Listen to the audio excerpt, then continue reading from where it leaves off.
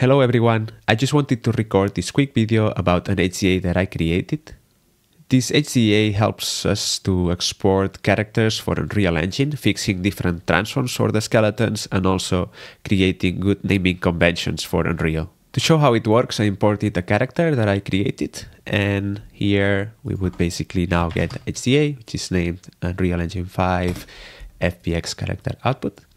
And this is the HCA. It basically will contain different paths and names that allows us to create a good naming for the assets. We can just plug in the character, which is this one. And you can see that I also have an animation from Houdini. And this is a preview of how it looks in Houdini with the deformations. And if you preview these assets, you will see, this HCA, excuse me, you will see that the character became really big. And the reason is that in Unreal, the scale and the units are different. So one unit of Houdini is 100 for Unreal, and this is what the HCA will do.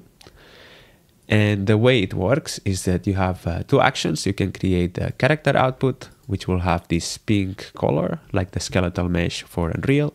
It will contain the mesh and the skeleton. And if you want to export animations, you can do the same by exporting the animations here.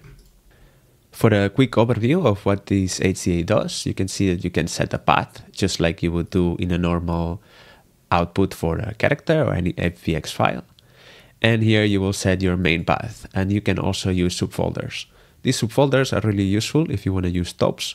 And here at the bottom, where you see this grayed out string, here you see the final string of our naming convention. So here you can see that will be heap characters /00. So if I untick the subfolders, you see that the 00 number disappears. And this will trigger every time we export the character output. And the character output, the final output FBX file, gets that grayed out string to name the character. So you can see here that it will create the proper path and the file. You can also set the subfolders as a wedge attribute if you're using tops. You could say by type, or you could export your characters by whatever attribute you would like. And there is also the naming. I added the append date because when I use Unreal, sometimes it's nice to have a date after the asset, so I can know when it was created, but it also then it doesn't overwrite the same character if I did a few changes. So here you can tick or untick the date if you need it. In the name character, you can see that it has a prefix. This is the prefixes that Unreal uses for the asset naming conventions. And it's relatively useful. You can change it for whatever you need. So you could say your prefix would be skeletal mesh, so you can read it better. And you will see that it will change the output final name. And of course, you can name your character. You can say that your character could be called, as far as I'm concerned, John, right? So here you have different types of namings, and the same will go for the animation. You can name your animations. You could also set a wedge attribute here, and it would also get it. So that's up to you. In this case, it's an animation for walking. And you can also append a character name in the animation. And this could be done if the skeletal mesh is not changing and you have multiple animations for the same character. And that goes back to, as well, to the skeleton. You can have a name for the skeleton, which sometimes will be useful. So if your skeleton doesn't change, but your character changes, you have a same naming convention. And it will append it between the name and the prefix. So here, I'm just going to set it back to its prefix normal.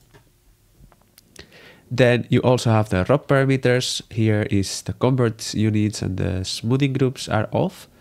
Here, what it will do is to change these values. So when you create the character output, it will use these values ticked or unticked, and it will set them here. So if you would like, I'm going to delete this now. So if you would like the opposite, you can then create it, and you will have here the convert units on and the smoothing groups off. The reason and the defaults of this HCA is that what I do inside here, these transforms, will be really useful to have these convert units off, but it basically gives you the option to do whatever you want with it. And lastly, you have the specific character or animation output settings. So I'm going to create them again. And here, sometimes you would like to have the character only to render the current frame, because I don't want to store animations in this one. So that's set here. And the animation to use the clip detail attribute. And that's also set here. It depends how you want it. You can also export animations within your skeletal mesh, but I wouldn't recommend that, because it's nicer to have a specific output for animations, which will be a bit handier for using tops later on. And after you are done with your naming and everything else, you can just come to the drop output and you can just save it. And the same for here. In this case, I think I don't have it connected, so I should connect it, the animation to the character output, and now it will be saved. Just to show how you would import it into Unreal, then you can get your output, which would be this skeletal mesh on. You can just drop it in Unreal. And I would just reset to defaults, just don't import animations for the skeletal mesh, import all, and you will see that it appears directly without much errors.